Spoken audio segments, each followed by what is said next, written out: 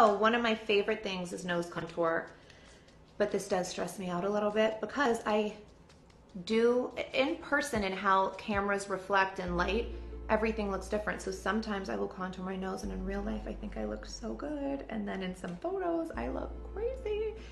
Now this is like basically nose contour for dummies. So take my color. Now you want to go from your eyebrows, like that's where the start, like the bridge of your nose is going to start.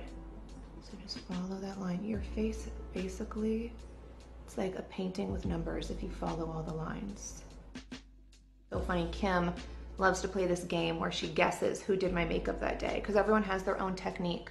And I do know that some people make my face look different. I think that's really cool. I mean, it doesn't offend me. I just think it's what makes